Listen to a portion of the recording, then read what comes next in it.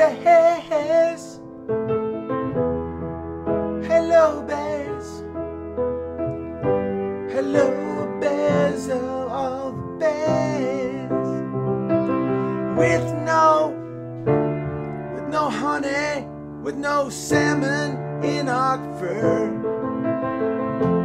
I don't know, you get it. Hi, everybody. I just wanted to do a stream today. I normally don't do Sundays, but I believe I will probably be missing a couple days next week because I'm heading out to the Pacific Northwest to do Portland, Bellevue, Richland with the great Eric. I said the great. Rogan says the great. With the good Eric Nimmer. And looking at houses, hanging with Amy's family. It'll be a blast. So I will be missing at least a day or two. Or not. I mean, I just did that conference in Omaha, and it went great. And much love to everyone who had me out. Zach, Joe. Great meeting some of the Bears. Were just incredible. I got to actually do a conference where I didn't have to be funny. I talked about theories of comedy, and there were laughs and stuff, but it was just, it felt good to not necessarily have to get a laugh. And we got to just talk about, cool stuff with a bunch of sweet libertarians. All right, so today, let's talk. Yeah, keep Tommy in your prayers. That's right. Tommy Robinson is facing some real hardship. And there's been some hardship today. I'll talk about something else a little later. So it's a sad story. But yeah, Tommy Robinson is in jail in England. And the English Crown, the scariest part legally isn't that he got arrested for doing journalism. That's crazy. I mean, come on. He was getting more heat than the pedophiles inside the courtroom. And his whole point was that he wasn't. The mainstream media in England wasn't covering it, and he was. And he was on probation, and they put him in jail to serve out the rest of his sentence. So I'm just trying to be as fair as possible and give the other side, the side that I disagree with, says that he was that the pedophile rape gang has a right to a fair trial, and you don't want the public affecting the trial. And he potentially was doing that, which goes against some sort of law, and that means he broke probation, and then he serves out.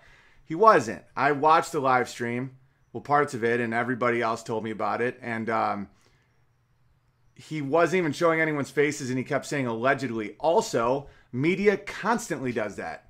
Do you think...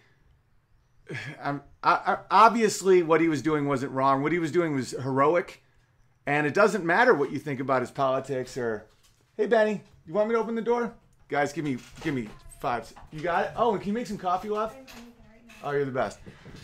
It doesn't matter what your politics are. This isn't an issue of left or right or up or down at all.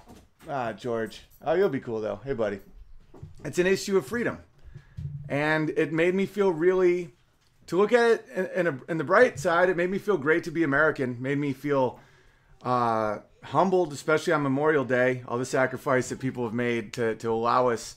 to be here and be free and have something to fight for. I think England doesn't really have much to fight for anymore. They're a crown weighing on the heads of the individuals. So I wasn't even going to talk about that, but someone in the chat said that. So now I'm going to stay focused.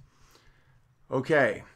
First, I'm going to make my case against Hollywood today because I know I was on a bit of a rant this weekend, and I got a lot of positive feedback from it. A lot of people saying, thank God someone's saying this stuff. I got some confused people. I got some people saying that I've lost my mind and I'm way too angry now. And I don't do things for feedback. I mean, I do if it's the Bears and you guys are just being honest with me and giving me like honest feedback, and maybe you have my 6 and there's something I don't see. I got to let George out the door. Sorry, guys. Hang on. George, I know you're not going to be happy in here. So why don't you go out there with the guys? And that's a valuable thing, the blind men and the elephant. 5 blind men touch an elephant. They all have a different perspective on what an elephant is. And the blind men can either work together and figure out what an elephant is, or they can think that their perspective of truth is the only one and they stab each other to death.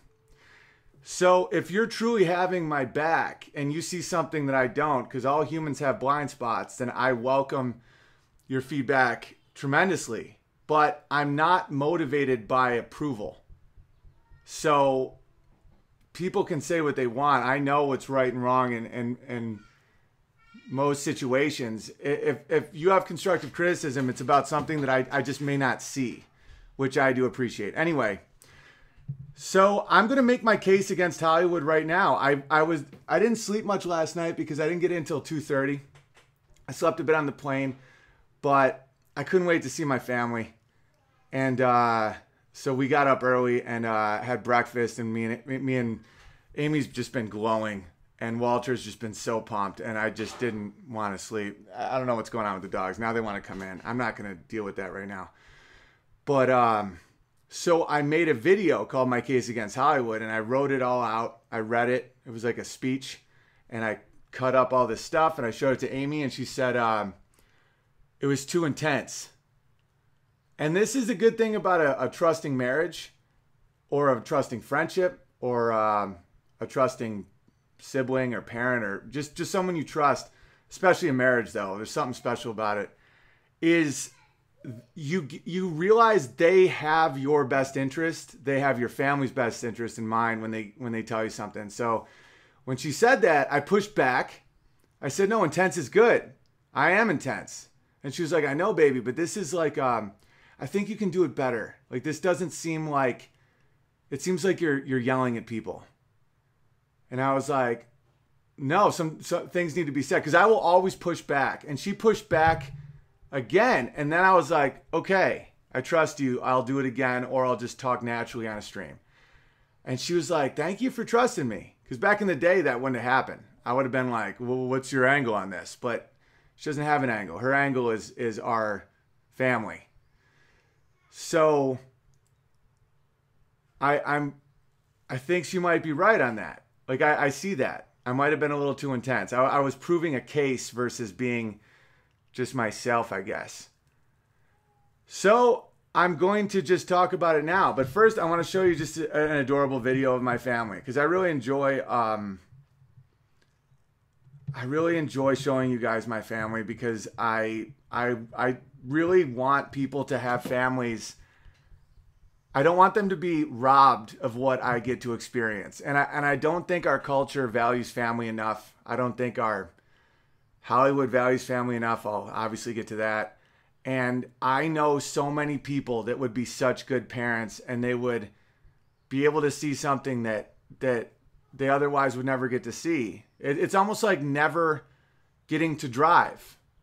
And you see your friends from third grade, and you're 38 years old, and they're still on their BMX bike, and they're like, check out my sweet pegs I just got. I got new pegs, and I got a new bell. And you're in a car, and you're like, just get a car. And they're like, what?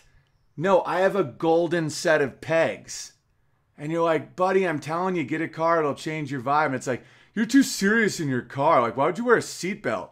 All that would happen is you just fall down off your bike. And you're like, no, there's higher stakes in a car, but it's just a whole different level of existence. And they're just like, whatevs, racist. So, and the amount of people that have written to me like, thank you for sharing your family. I finally feel like me and my wife, or me and my girlfriend that I want to make my wife, I can have kids and not become a pussy, or not become like a guy that is broken, or my wife isn't going to change. I mean, they change, but it's not scary. It's beautiful. So here's just a quick video from yesterday. Amy sent me this one at Walter, and then today Amy was trying on a dress, being very pregnant. What do you think? Sour. It's sour. Where's the deer? Can you point to the deer? Yay, deer in our yard. Hi, deer. So tell me about your outfit, love. Well, I won it. It's a contest. And it's supposed to be maternity wear. And it's like the most unflattering thing. Oh, you guys can't see it? Where's your jet plane? Let me show you. Yeah, there we go. Let's start again. What do you think? Sour. It's sour. Where's the deer? Can you point to the deer? Yay, deer in our yard. Hi, deer. Well, so tell me about your outfit, love. This is hilarious. Well, I won it. Contest. And it's supposed to be maternity wear. And it's like the most unflattering thing on me I've ever Where's your real quick, when my son's saying tuta, he has me play Tequila, the song, and I just swing him in the air like over and over and over again. And every time I feel like we're doing it too much, I just realize that at some point I'm not going to be able to throw him in the air, and I'm just soaking it in, man. So that's why he's at my legs right now going tuta, tuta. That's how he says tequila. I mean, listen to it. Walter, what do you think of Mama's onesie? Do you like it? Is it fun? What do you think, love? I think it'll look better on me when I'm not pregnant. Walk around. Let's see how noisy it is. Love, I look so much worse than I thought I was going to look at this. It's almost like a burqa without any head coverings. I almost look like, I almost exposed myself. If I did this, like, it literally looks like I have no arms and I'm just... Love, what do you look like? I literally look like Lena Dunham. You do. Oh my god. You look like Lena Dunham. Well, the main reasons I also want to show that is just that joke. Amy's hysterical. She's going to be the weather girl on unBEARable News Network. It's going to be funny. All right, anyway. So let's talk about... Oh, there's a super chat. Ian, why not Jokers in Richland? Awkward Bear. I don't know what Jokers in Richland is. I've seen someone say that before. I thought you were talking about the Impractical Jokers. I don't know what Jokers is. But I'll meet up with those guys. Comedy clubs are great, like, that are run well. I just wanted to book a show, so... I did. All right, anyway. Oh, and the bear phone has been activated. Let's talk Hollywood. I'm not going to be intense. I'm glad that Amy told me this and I can stream with the bears and just chat about it because I get pretty pissed. And I try not to do jokes about things I hate because it just never comes off right. Like, I even retired my Bernie Sanders as Bane joke. Because I think the audience can always tell I hate socialism. And I can do things about uncomfortable topics or things that I'm kind of scared of or things that I'm frustrated with or things I think people are lying about. But I have such a hatred for socialism that I can't really make it charming. Like, I'll do that Bane is a socialist. Bane is Bernie Sanders. And, it's like, all your people are being oppressed. We will take from the 1% and give it to you, the people, dumb enough, but the more I would do the joke, I'd be like, you morons, how can you believe this? This is starvation. Like, I couldn't control it. And that's why roasts are only good if the person making fun of the roastee doesn't hate the person. That's why the Dean Martin roasts, they could be brutal to each other, but there was always an element of respect. And I just have no respect for socialism at all. That's why I can rip on women so effectively in relationship jokes, because women instinctively can tell I don't have resentment or hatred towards them. So I get to just really unleash, and I don't trust myself mocking socialism right now because it just gets too dark. All right, so anyway, it all started with Alan Cummings posted this thing with him and Harvey Weinstein. And he wrote this thing about how enough is enough, and he even witnessed some of the horrors that Harvey did, but now it's time to stand up to other, horrors and men, and it's about Donald Trump is the worst. And by the end, he was just ranting about Donald Trump, for real.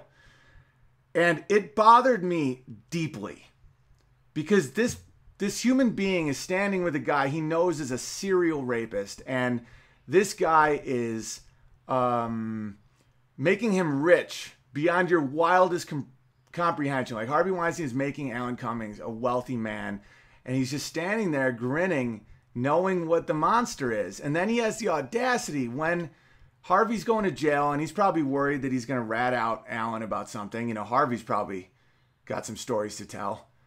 And he's in Tommy Robinson's shoes. He might get offed in prison.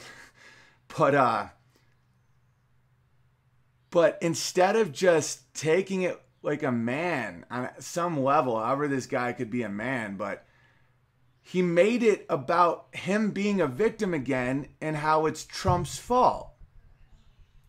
And it was bothering me. I'm like, how do you make that Trump's fault? And it's like, well, grab him by the pussy. I'm like, Harvey Weinstein is raped allegedly 80 women at this point, which means it's probably in the thousands. How do you compare that to a comment in a van with Billy Bush? And I'm a guy who used to cringe a bit at some of the ways that Trump would handle himself. To be honest, I never mock it anymore because the other way of, I'm not talking politics right now, because as a comedian, not as a father, a husband, a man, a citizen, as a comedian, I stopped mocking Trump because it was so hyperbolically being portrayed in the media that there was nothing there. There was no mining of it. It's like doing a Catholic priest joke now. It's been beaten just to death. Like now, there's just no excitement in that because there's nothing there. And so this guy's just going to revert back to that. And so I started thinking, it only matters. Oh, and another thing is all the women writing, like tens of thousands, many celebrities, all the likes, women that I know, that I respect, are like, thank you, Alan, for standing up. It's like standing up. It only matters when you stand up before the person's been humiliated, before his best friends are doing jokes about him being raped in prison. Like, here's a comment I just saw on my YouTube notifications while I was looking for stuff to use. Like, someone just wrote this. It was on a video from back in the day. It said, Owen saw the rapist and Aziz before it was public knowledge. I was talking about that for literally years. I talked about the Louis C.K. thing on a Patreon episode a year ago. I talked about I openly would talk about predators in Hollywood, and I would be chastised for it. And they would say that I was the bad person. And now that it's public knowledge, no one ever goes back and thanks you or says like, oh, way to go. They don't praise the person who warns them. The guy, you shoot the messenger, but not the bears. I'm not complaining. My life is sweet. I found a bunch of people that love the messenger, and you yourselves are a bunch of messengers. It's just the difference between people seeking truth and people seeking power. Okay, I'll get to that. So I put together a little montage video here for the thing I did this morning that I didn't end up using. But here is just the amount of people accused in Hollywood of rape or assault. And I'm not including the ones that sound pretty nonsensy. Like the Prairie Home Companion guy and some of that other stuff. Even David Blaine's, some chick accused him of rape, but then she was like, I couldn't even go to my audition the next day without crying. I'm like, I'm not the one to think that every accusation is legit, but you can sense based on reputation and based on the number of women and what they say and how they say it, and just to kind of figure out what's going on. Especially, are they like hammering Trump all the time? That means someone has something on him. But so anyway, let's check out this little montage.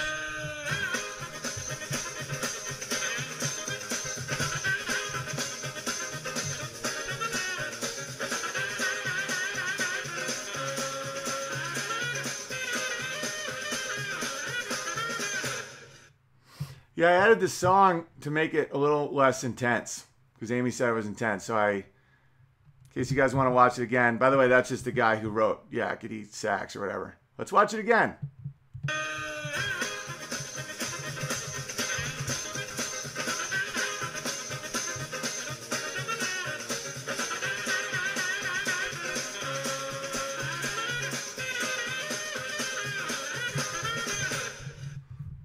Okay, and so now you're thinking, well, Owen seems to be hammering the men, and men are being attacked in a lot of ways by the court system, by, the welfare state, by all this stuff. No, I just say, I call it how I see it. Like, here's one that I think is ridiculous going the other direction. Whitney Cummings posted this. It says it's a man that has a shirt on that says "Women are sacred," and it said, "Now this is a fire first date look. Tag a sexy man who would wear this." A female friend of mine sent this to me, just rolling her eyes like, "Will you please mock this?" Women are not sacred. They're scared of this guy because hunters dress like the wilderness around them. They don't dress like a hunter. They dress like the woods. You know, military dresses like the environment that they're fighting in. They don't dress like a big soldier. Well, the British did. They used to wear big red coats, and that's why we beat their ass, and that's why we don't send our journalists to prison. Even when CNN reported for like a month that Donald Trump paid a bunch of whores to pee on him, which there was no proof whatsoever, he didn't send them to prison and he didn't make them stop reporting. Now, England won't let people report that Tommy Robinson went to prison. That, I mean, and for those of you that are like, "Oh, where's your proof, Big Bear? Hey, Big Bear, what's your proof?" Well, here's the exact order. Do I have it? I might not have sent it to myself. That's all right. I'm not going to go too crazy with it. I'm just trust me. It's an order from the Crown. It's unprecedented. It's a suppression of speech, just straight up, and it's about a grooming gang. A woman sent me a Facebook message, I think, or a post. She's a bear. I recognize her. About how she was groomed as a child by a predator. And because I didn't know what grooming technically was, I've heard the term, but it's some real horrifying stuff, guys. And Tommy was trying to call out predators, snakes in his garden. And that's when politics no longer matters. Left, right, up, down, does not matter. We as men have to call out predators. So this guy, female worship is a red flag, ladies and men. If you see a man that's like, women are everything, they are the sacred, and we just should bow. I did a video once called "Women Are Awesome," because in general, I like the female vibe. I think it can be really twisted by feminism and by the state and by media and by all kinds of stuff. And you can bring out a pretty dark side of female tyranny in a woman, just like you can bring out a dark side of male tyranny. You know, check out some of these experiments they've done on men with following orders and whatnot. So none of our hands are clean in the big picture. But that's why I can do female jokes and rip into women, because women can naturally tell I don't hate them, but I kind of see them for what they are. But if dudes worship, run. Run, because if you do not run, what might you see? I don't know. Maybe some of these guys.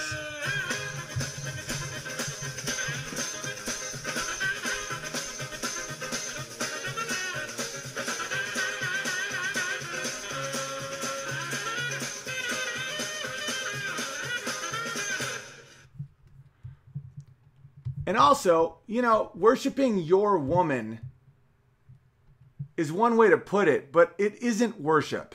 It's not worship. I die for my wife. I am obsessed with her. I love her. She's my everything, but I don't worship her. I wouldn't get on my knees and beg from her or like treat her like some sort of idol. That women don't want that. That's weird. They, you know, give them your everything, but that's not worship. Anyway, let's stay focused. All right. And I also thought this is a good time to show you guys the difference between a hilarious mockery of me, like taking a dig at the bear that's funny, and then one that's really scary and creepy. And I get both of them a lot. Like, a lot of you guys are insanely funny, and I like being made fun of because I miss male camaraderie, and a lot of parts of society are really missing male camaraderie these days, where, you know, the what would you do's or would you rathers that men just do. You know, what would you do if you woke up and you had 9 dicks on your forehead? Well, do they 9 big dicks or mini dicks? 5 normal, 4 mini. Well, they get boners at the same thing. 4, the minis are into, but you have 1 gay dick. What do? Can't cut it off. That's a hate crime, right? So these are the conversations men have. We also mock each other, but it's hilarious. So here is a hilarious mockery of me that made me laugh out loud. It was from my recent Kendrick Lamar meets Amway soundtrack. A guy named Isaac says, "You have the dumbest haircut for a grown man." That's hysterical. Okay, this is a scary comment. Hey man, are you drunk? Sometimes, and I'm not even going to show the person because there's just, I hate bringing attention to crazy people, but I need you to see what, I get these more often than you can imagine. Sometimes they're way crazier, but men can be emotional nut jobs too. It's not just women. Men can be these like twisted, needy, weird, angry, bipolar guys. Okay, so this is about a joke I'm about to show you too. That's, hey man, are you drunk? Sometimes it's not what you say, it's how you say it. Don't be racist, man, please. You're letting them win by your angry actions. As a fan who is worried about you, please check yourself, man. I didn't respond. I don't even think I saw it. And then he wrote, "Fuck, man, I'm confused. Thank you for humiliating me." And then, "I swear to everything sacred in me, you will remember those comments." Because I responded to him on Instagram, but it was just like, "Your mom sucks, strangers." You know, like what I normally do. I diffuse people calling me racist by just saying nonsense. And then he wrote, "Us rednecks in Arizona conceal and carry 24/7. So I just wrote, "You're now threatening to shoot me?" And then the conversation continued where he was like, "Oh man, I'm really a fan though. I'm glad you responded." And so then I just kept continuing on my day. And then I went back and 30 comments later, he's like, "No, I have guns." And I'm like, dude, I'll report this to the FBI if you continue. I never do, but I just threaten it. I will. I'm not going to say I never do. I will if I really feel like it. All right. So hopefully that helps you understand. This is a hilarious comment. You have the dumbest haircut for a grown man. And this is a wicked scary comment. And I'm not going to disengage from bears and becoming friends with you guys and hanging with you guys and stuff, because 99% are ridiculously cool. Like dudes I met in Omaha this weekend that drove from places, like we had some unbelievable conversations. And I wouldn't give that up for anything. Same with Bear Phone, you know, but every now and then when you see a ton of comments and then things turn dark, where it's like, why aren't you responding? Do you hate me? What's wrong with me? What's wrong with you? You're nothing. You're nothing. You think you're something, but it's just zzz. And it's like, oh, I'll fuck your whole family. I'm dead serious. And I come in after 30 comments and I'm just like, what? Fortunately, Bear Phone just had maybe one dude trying to get in my head on it. But overall, Bear Phone's awesome because trolls don't pay. But just a little peek into my life. This was the joke. It was reparations happy hour invites white people to pay for drinks. And so my joke was, we already do that. It's called reparations. And then I continued the joke to turn it into kind of a rant that kind of started turning on white people, where I'm like, yeah, but by the way, if you're white and you participate in this, like, you're way worse than you're the worst of anybody. And then I'm like, man, if I was black, I'd make white people pay for my drinks. I'd probably just start beating these cucks up. You know, I just made it funny. So that's what the guy was responding to. Like, that's what I'm giving the cause a bad name. I'm so easy to attack. Why do you make it so easy, Big Bear? You say these quotes and then people can just crush you and then it hurts me and everyone. No, I'm a comedian and I've always done these jokes. These are jokes. People put their own shit into art. And I interact with people, so I get to see this a lot and I get to really get to know people. And comedy is such a minefield now that I refuse to kneel in. I refuse to follow the rules. I refuse to not say the words that people tell me not to say, because I know I am not a racist. That's why I'm not making fun of socialism anymore, because I don't trust myself to just fly off the handle. If I have too many bourbons and I'm on stage making fun of Bernie Sanders, I might just start yelling. But I have no animosity towards black people. I have animosity towards things like Reparation Day. That's crazy. Just like my joke about the sombrero and the yarmulke for cultural appropriation. I do this long joke about whether or not I should be able to wear a sombrero during Halloween. It's a long joke, but the basic gist is if anyone needs a sombrero, it's the whites, because the sun's not our amigo. We need the protection. But the whitest, pastiest people on the planet, the Jews, have the smallest hats. It's called a yarmulke. It barely covers their bald spot they get at 25 from stress.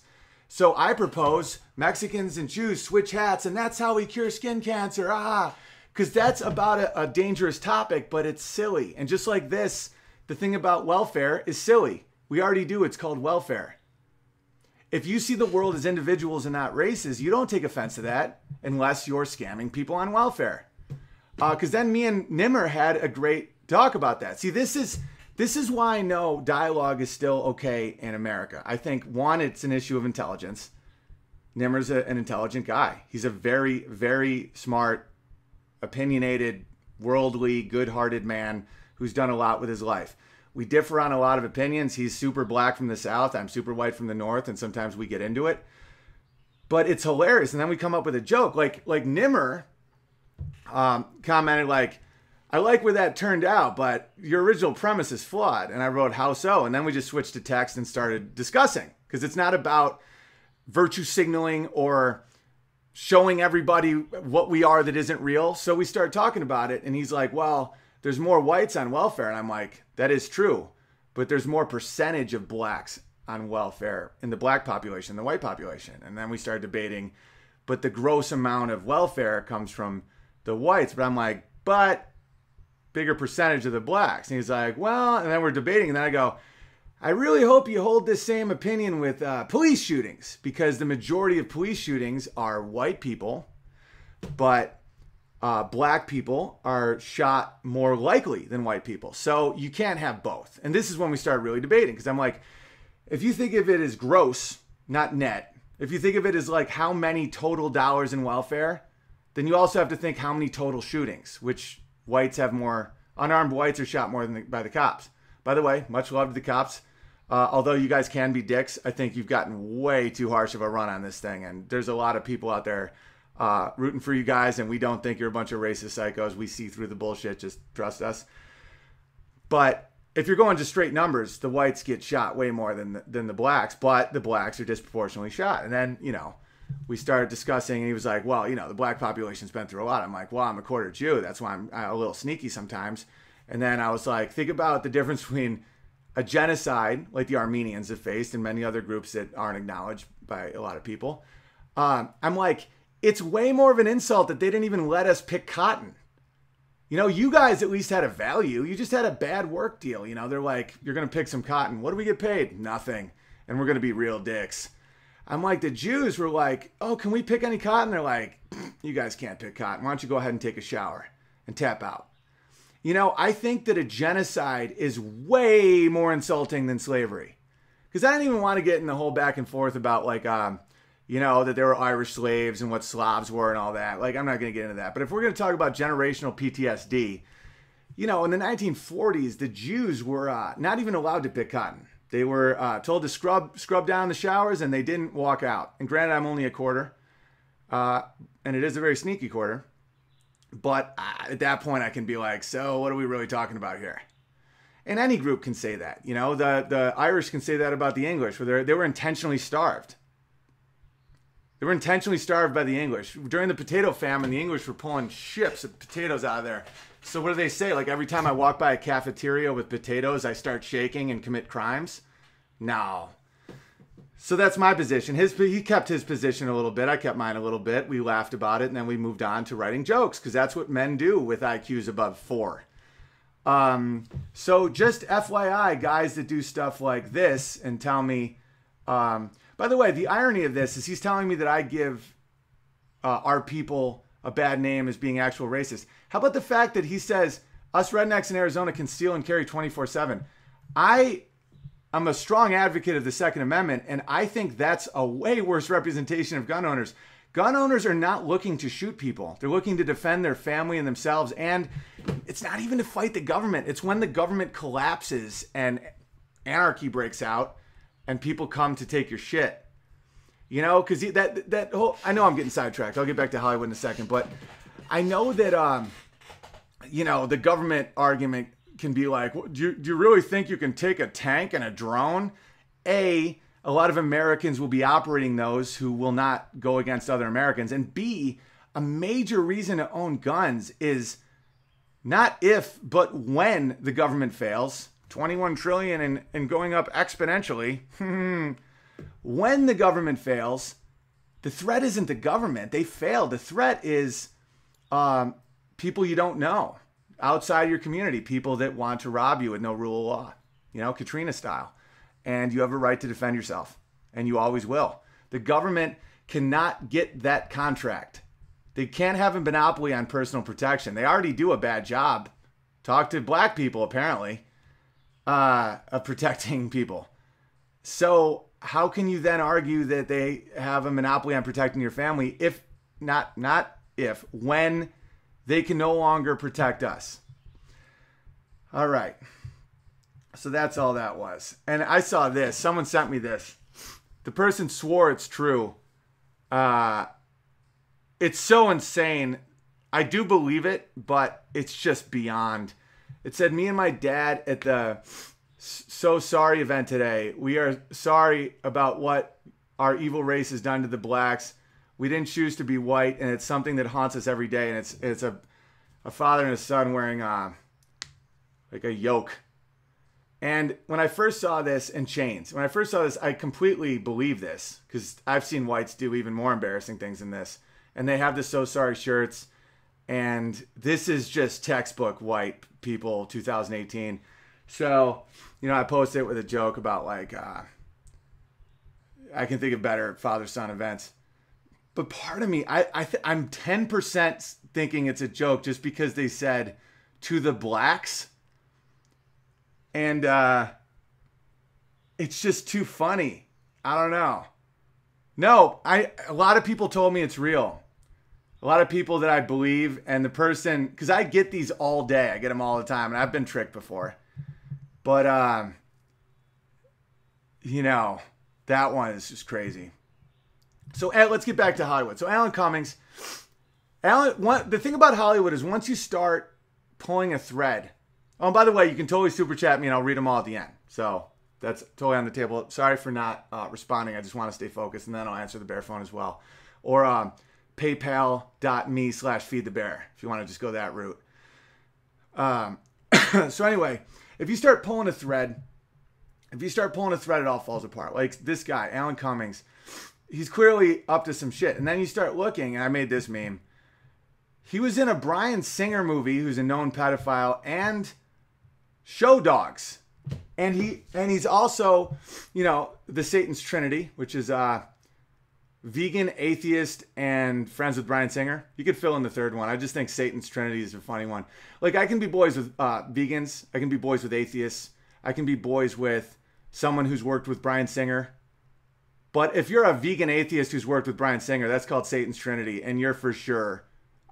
You know, Thomas Sowell talks about that in his new book a lot. Like, when several factors line up is when things start becoming virtually factual. And I'm not saying this guy is a rapist or a pedophile or something, but the flags are blaring about this dude. Because Show Dogs was just pulled for grooming scenes. Like, they were showing the massaging of genitals by the main characters, which are dogs, you know, talking dogs, and which children relate to. And they were having their genitals rubbed by strangers, and the joke was, go to your happy place and let it happen. And a lot of parents freaked out about it. But look at how it's covered by CBS. And bear in mind, this isn't Salon.com. This is CBS Los Angeles.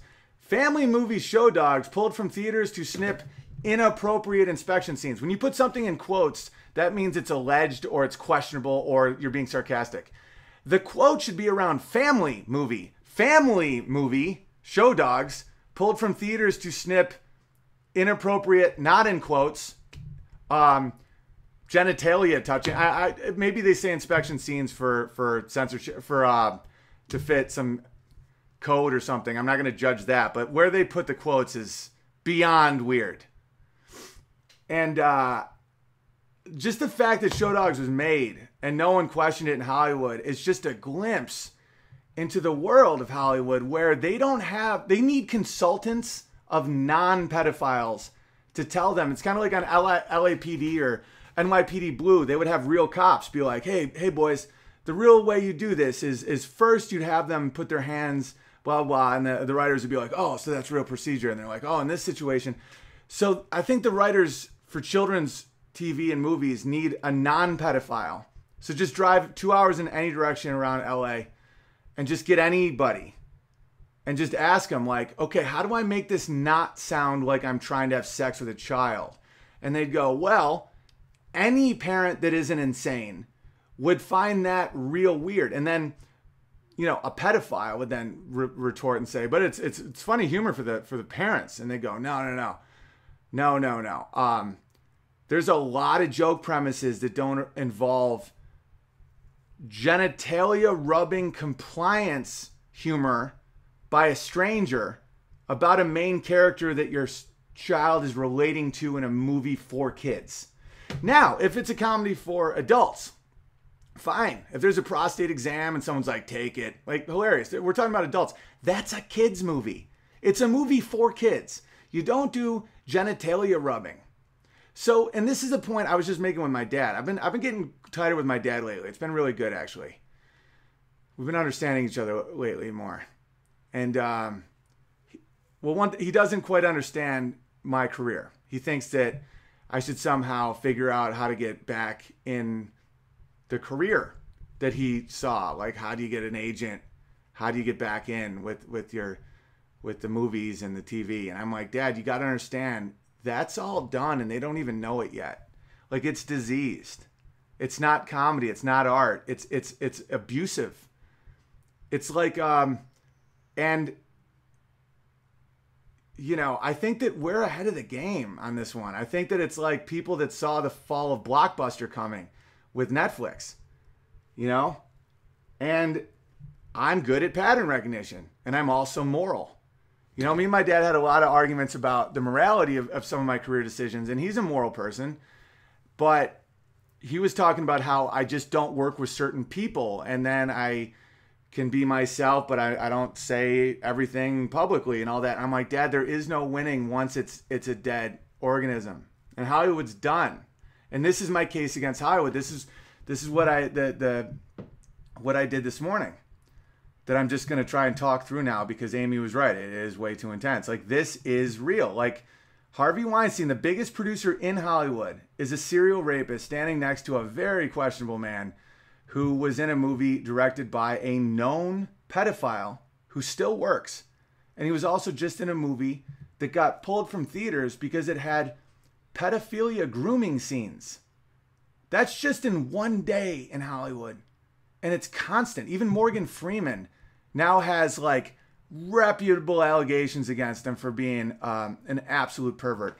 And here's the thing. When I was in Hollywood, and this is why I like to talk to young people and try to show family stuff and try to show stuff, because I'm trying to talk to myself when I'm younger too. If I pulled the psychology on myself, I would say I'm trying to reach out to a younger me that I'm trying to protect, that no one was protecting at the time, and show like, you're going to be okay. Be a good dude. Because there was a time when I didn't think I was ever going to get a family. I was a touring comedian. I lived an excessive lifestyle. I dated a lot of women. Everyone I knew was getting divorced. It was ruining their families. I figured that creative people always got divorced. They just always got divorced. I was like, I'm cursed. And then I fell in love with Amy. We got married. We said vows in front of our family. We had a child. And guess what? It's not hard at all to be faithful. I truly thought I was going to battle it for life. I really did. And I'm just being honest. This isn't something I enjoy admitting. This sounds weak and weird.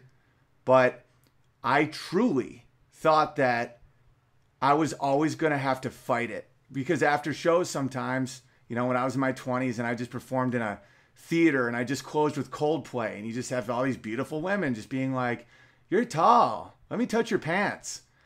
And you're like, wow, what's going to beat that? I mean, all these guys, they don't even, like, they're always complaining that they don't get women. I just get as many as I want. Like, this is, I'm so lucky. Although I always was pining for it. That's what bonded me and Adam Sandler. It was my joke where I'm like, I did it early on too. I always pined for it. I always was a family guy. I just thought I was cursed. I said, I'm one of those guys, like after a one night stand, a girl could be like, well, what do you want to do for breakfast? And I'm like, what do you want to do for Christmas?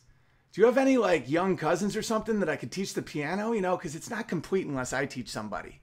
Like I always was like that.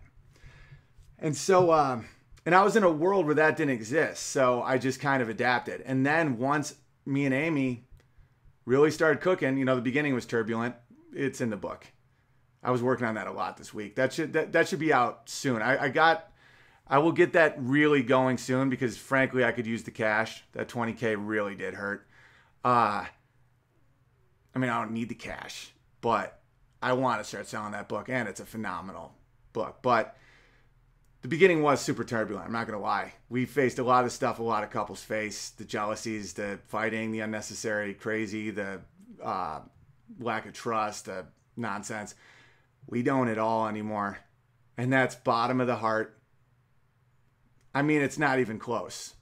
It's like when you see what sex and love and intimacy and friendship and being close to a woman, not the first 5 minutes of a CGI movie over and over again. Not that. That's nothing. That's sugar. That's like eating, and I'm not, you guys know I'm not virtue signaling to women. I'll burn things to the, like, that's not my personality. I truly want people to know this because I don't think our society functions when this knowledge isn't being transferred. It's like you will live in a nothing treadmill. It's like eating pixie sticks and never having steak.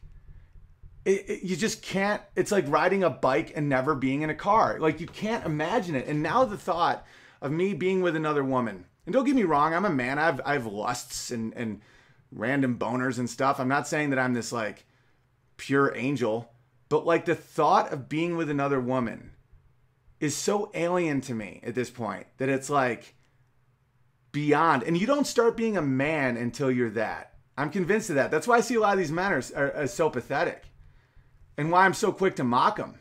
Because even if they're alleged, you know, and you don't know if like when he was whacking off in front of the stewardess and then had sex with the two models, if it was totally consensual, but you know, he's married with kids and everything. I'm like, fuck him. And I'm no prude. I'm no prude. I am not a prude guy. I am not a judgy guy. But like, fuck those guys.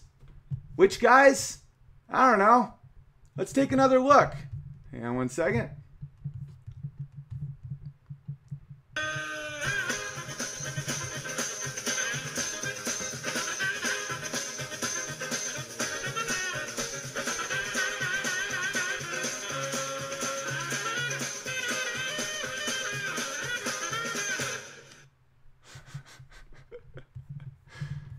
And guys, I'm not trying to be holier than thou.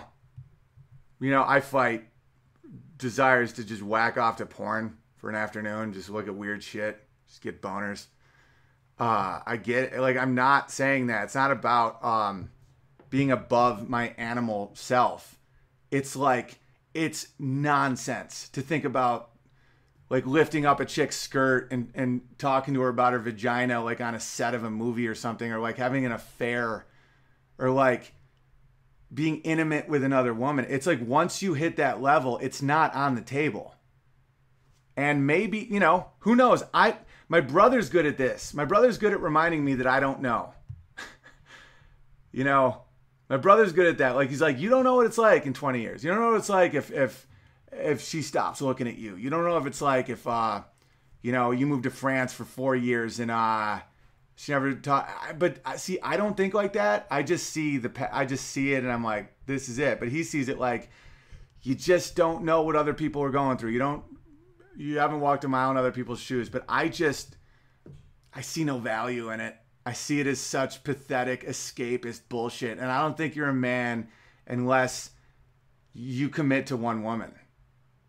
I just don't. I think it's pathetic not to. I think like I look down at that. Just, I'm being honest. Like, I look down at that. I look at that and I'm like, wow, what are you hiding? Like, what is it that you can't get through? You know, like, should I trust you? It's so funny. All right. Anyway, let's continue. Because look at what happens to their kids. And it's like all of them. And they're all divorced. Hollywood is just I did another one of those Benny Hill things to divorce, but it's a little mean. I don't want to just rub it in. People go through a lot of stuff, but they're all divorced like several times. And one that hit me hard was the Chris Pratt divorce with Anna Faris, because I'm friends with them. I did House Bunny with Anna. Me and Chris Pratt used to like text a lot. Like we were like boys. He's a great dude, hunter, normal guy, hilarious guy, man's man. And so when they got divorced, that one hit me because they were great together, and they had a kid, and there's something about that town, man. There's something about that disease, because Anna's awesome. Chris Pratt is a straight shooting legend, and what the fuck? And then you just start looking through all of them. It's like, look at this dude. Michael Jackson was on my wall when I was a kid.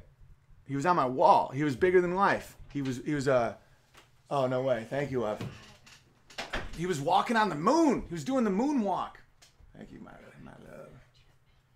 love. Benny's out. He was scratching. He was having bipolar issues. Right. He wanted in, he wanted out. He didn't know who the hell he was. Oh, he's right here now.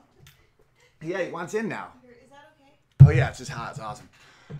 So, Michael Jackson's the biggest star in the world. King of pop. He's a star. And a lot of people don't realize the archetype. Like, we're bears. The archetype of star is what it's godly. It's a false god. It's you look up at the stars. Like, the stars are what you worship. You know, the stars are untouchable, just stars. And they're not. You know, Michael Jackson, when I had him on my wall, was a young, talented black man, and then he became a white woman, and who only wanted to sleep with children, and then he killed himself with drugs. That it can't end worse. It can't end worse than someone just digging into their face and changing their face and becoming a white person and a woman and not being able to be with anybody. And I'm not even alleging that he's a pedophile. I'm alleging that he couldn't relate to adults. I don't think he was sexual. He may have been. He may not have been. I'm not saying he wasn't. But he doesn't strike me as these guys. Those guys are snakes, right? I'm not saying for sure about Alan. Oh, gut by him. But as much as the evidence looked like he was a pedophile, I think he just related to children. I think that he was like, let's play. Hey, everybody, look, I just learned a new word today. He was definitely inappropriate. He definitely touched weird because kids touch weird. Kids hug and wrestle, and a grown man should not be wrestling around with someone else's kid in their bed. So I get why people thought he was a creep. I just don't think it was about it like his wiener. But it couldn't have ended worse. And he's the biggest. You know, look at Elvis. Love Elvis. On top of the world. On top of the world, went from nothing to everything. Every woman wanted him. How did he die? He became like a bloated, just in a onesie. Just a bedazzled onesie. Just like a heroin addict, barely, just mutton chops. He died on the toilet of exhaustion. He couldn't even shit. He died too exhausted to shit, wearing a onesie covered in bedazzles. When I say there's nothing on that hedonic treadmill, I am not saying that to like virtue signal. There's so much virtue signaling that I know I sound offensive with that, but I really want it to hit home because I really think I can get to people. Because I have credits. I had social clout there. So I'm not just some guy on the outside saying like, look at them, and they're like, well, you just wish you were them.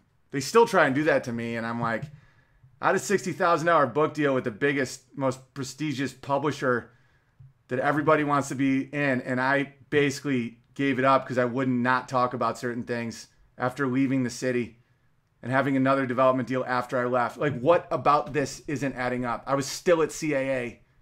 Like, none of the facts line up. People just, once they're in a cult, which one? Oh, and then what happens to their kids? Like, okay, like R. Kelly. Like, these are articles about these famous people's children. And again, I'm not trying to embarrass anybody. I'm not trying to make any stances, but like, I've never met a trans children. In fact, I think it's, I don't think it's insane. It's not real. We all have different qualities about us. When I was 5, I played piano all day and I liked to weave. I also liked trucks and to play rough and throw rocks. I also would cry sometimes because I missed my mommy. Even when I was 12, 13, I still played violin. Even today, like sometimes I find myself asking Amy if she wants me to make her something nice in the kitchen while she's working with power tools. Like we are all, and it's not a gender spectrum. I'm all male. She's all female. Everybody is just a complex organism, and male, female doesn't divide everything like people think it does. This whole trans child thing is just horrible parenting. Like R. Kelly. And this is, okay, and this is like a thing to make him sound awesome. The former Jock Kelly, 14, told In Touch Weekly that she knew this is a boy. That she knew that she was a boy, or no, I don't know what the fuck this is. All right. That she knew she was a boy trapped inside a girl's body. I'm already confused. When she was as young as 6 or 7, she knew she was a boy. And while the mother and siblings have reportedly supported Jay's sexual orientation, her famous father, R&B heavyweight, definitely doesn't. But do you think that they're really someone trapped in their body, or do you think it's because their father ran a sex cult and used to urinate on strange women while he was married to their mommy? Like, what? Like, you think it might be because that child is living in horror? Okay, like Angelina Jolie and Brad Pitt. Jolie's 5-year-old daughter, Shiloh Pitt, thinks she's a boy and encourages her to embrace all the testosterone-fueled behavior from cargo pants to swords as she pleases. That one isn't as disturbing, to be honest. The only thing that sticks out to me is like is the way that they were trying to portray this as that means you're a boy. Like, I know plenty of women, like my wife was a all-league soccer player that would just take bitches out. You know, being a little aggressive or being into cargo pants and swords or guns does not make you any less female. And, you know, look at Brad and Angelina. Like, Angelina Jolie's been divorced now 3 times. She's had sexual encounters with her brother publicly. She used to drink Billy Bob Thornton's blood, like on red carpets. Billy Bob Thornton is famously scared of antiques. Like, they're all nuts. And I'm not criticizing the fear of antiques. I don't know why I said that. You can be scared of antiques. I'm scared of weird shit. But it's so weird. It's just so bad for kids. And they're divorced again. And then, you know, Brad was married to Jennifer Aniston when that happened, and she's now won't have children, and everyone was rooting for her, and it just doesn't happen for these people. You know, look at all these female icons. They don't have families. You know, Michelle Wolf, who just got that, she's the new Chelsea Handler, who famously is barren and alone. And, you know, Oprah, just sitting in these houses. Ellen, it's by you know, she's a lesbian, but she doesn't seem like she has very much happiness in her life. Maybe she does. I'm not saying she doesn't. She probably does more than a lot of the straight ones, because at least she's just getting some pussy or whatever. But, and there's so many of them, and I'm not gonna just keep doing this, but like this situation got me sad and wanting to attack Hollywood and what it's doing to people, because I like this guy. This is the star of Gotham, plays a cop. It says Gotham star Donald Logue's missing trans daughter is now safely back home. And it's a picture of his son, this boy, this beautiful boy with the world ahead of him. Now his son doesn't look anything like that. That's why they don't use pictures. And they kept insisting, our daughter's missing. And the cops would be like, well, give us a description. And they kept sending these like child pictures. And, you know, the daughter is like 6'1" and looks very male, and just kind of like, and like just, if you don't give the cops a description, they're not going to find your kid, you know. But at that point, I probably figured that the kid ran away. I was trying to get attention or something. But the fact the parents were virtue signaling over the safety of their own child. And yes, I'm judging. I am. It's wrong. And if no one else is saying, are we okay with this? Because I'm not. And be damned, all the people that say, oh, you have no heart, you have no spirit. I have heart. I get emails from kids or former abuse victims that say, thank you for standing up for us. Thank you for saying what I want to say. Thank you for having people that listen to you and you actually saying what's up. When people say, when they make it out like you're not accepting the kid, you're not accepting his trans 5-year-old. No, I'm not accepting the parents. And there always comes a time when the kid becomes old enough where now it's just a tough run, Like even like Dahmer and all these guys, Charlie Manson, like they all had the shit beat out of them as kids. None of them had dads. Abusive ass moms, system oppression, violence, weird lives. And up until a certain point, you are rooting for this person. You're like, someone please get little Charlie Manson away from that boarding house where they're raping him. But then once you get to an age, you're like, send it. That dude just killed a pregnant woman. Put him in the dirt.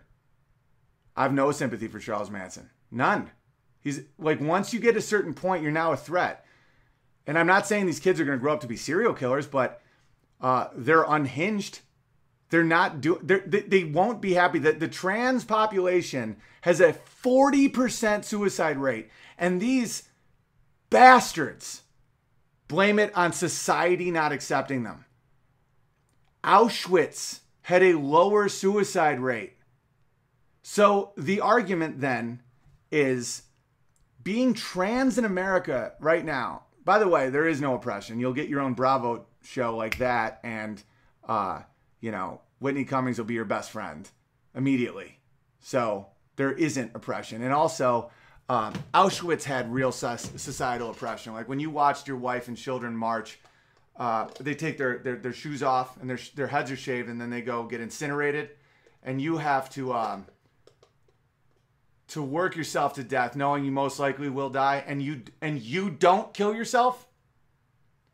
Pretty sure it's not about societal oppression. It's about being a little twisted up. And I know some trans people that know this. That know, they're like, yeah, I'm a little wacky, dude. Like, I'm wacky. A lot of trans people are libertarians. They're not these LGBT collectivist drones. They're like, hey, man, I know I'm wacky. So just don't judge me and I won't judge you. And, let's get guns and beers. And I'm going to be wearing a dress and call me a different name. That's typically what it is. It's not this whole like, how dare you? Those people were raised by just monsters. Like this was the guy that originally got all the heat on me. This is why I lost my agent. Because look at this guy. Look at this guy. Look at him just grinning at the camera. His wife, half her face is missing. And he's just like, I'm better than you. My 5-year-old boy is a girl. He said he knew since she was 2. Ugh, God.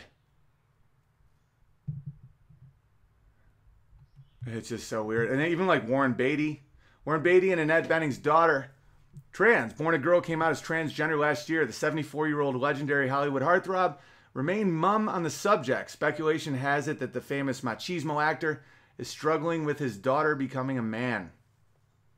That's the thing. It's not always the parents pushing it either. It's if you don't give a shit about your kids and you care a lot more about chasing pussy and getting gold trophies and getting in big fucking movies and crushing stadiums, your kids know it. Your kids know what your priorities are. Josh Wolf, God bless Josh Wolf. He's going to have a special come out soon. Man, I haven't watched it yet. He sent it to me to give him final notes on it because I love that dude, man. Josh Wolf. Because he's a guy I can argue with.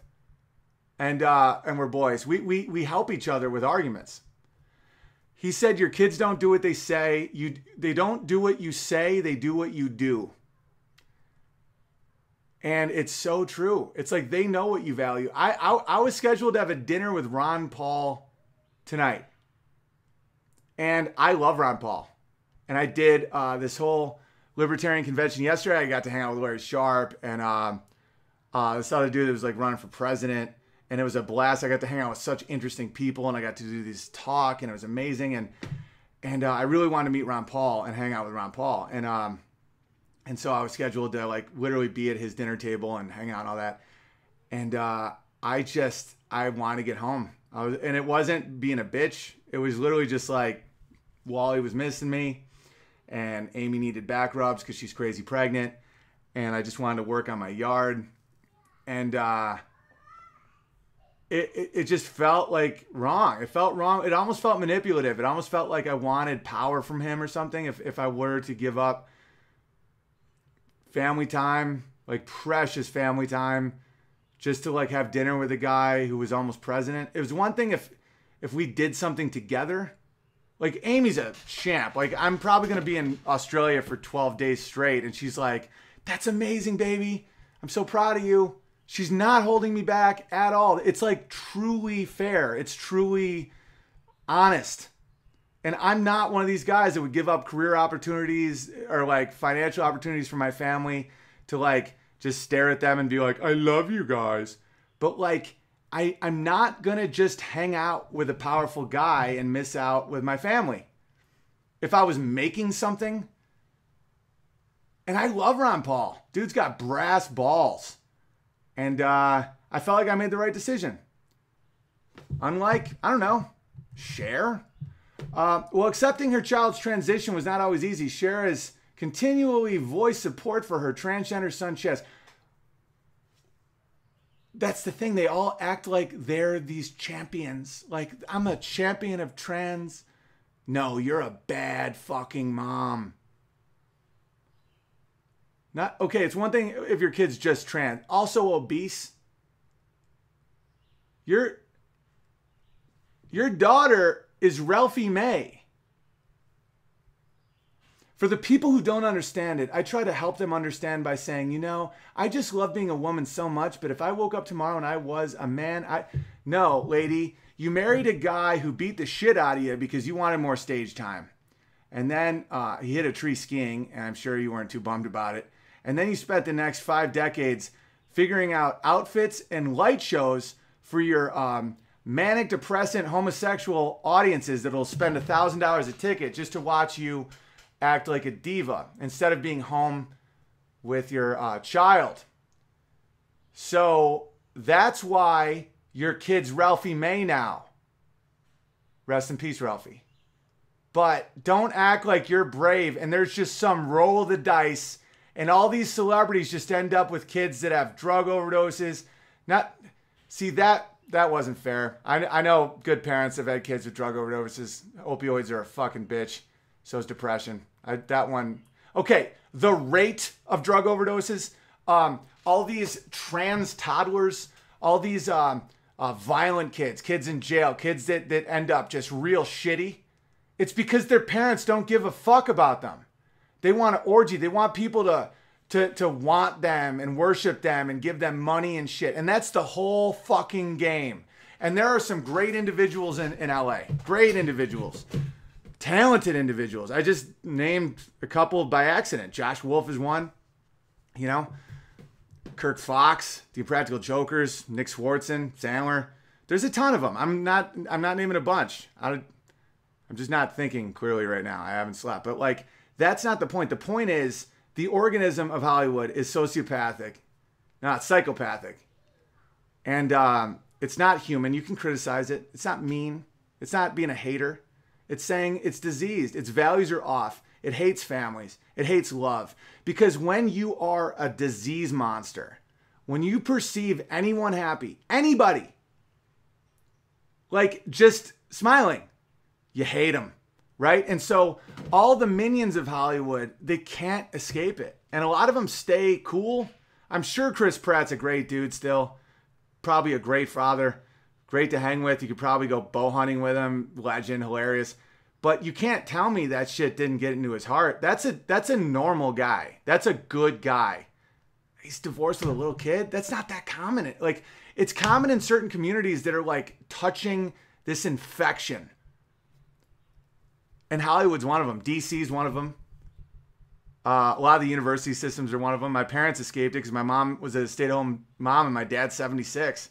But I think a lot of teachers right now are facing some serious issues being next to disease monsters. And so I'm not the hater. I'm not the angry guy. I have compassion. And I want to call them out and hopefully rally the troops around and say, you know what? That isn't art. That's an institution. And there are artists still a part of it, but they don't praise art. They praise compliance. The women that called out Harvey Weinstein were not invited to the Oscars. Meryl Streep was still the belle of the ball. And she was the one who called him God on stage when she was making women feel safe to go around him. And then you got Tommy Robinson. Love him or hate him, doesn't matter. I don't care what you think about Tommy Robinson. It doesn't matter. He's just a dynamic alpha male. And he's made some mistakes in his life that he regrets. Like, when I was younger, I had some really bad ideas about the world. But now, ever since I met me mate Boobles, hello, Tommy. You know, he's just a dude.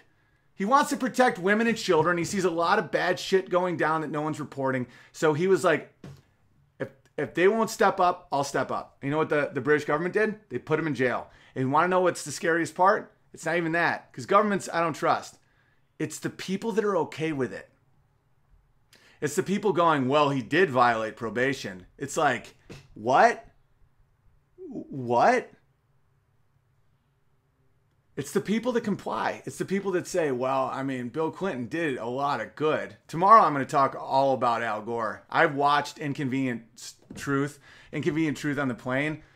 That guy, I don't have the animosity I have for him that I have for these people. I think he's like a doofus with a lot of emotional problems. I think that whole movie was about the inconvenient truth that he lost an election.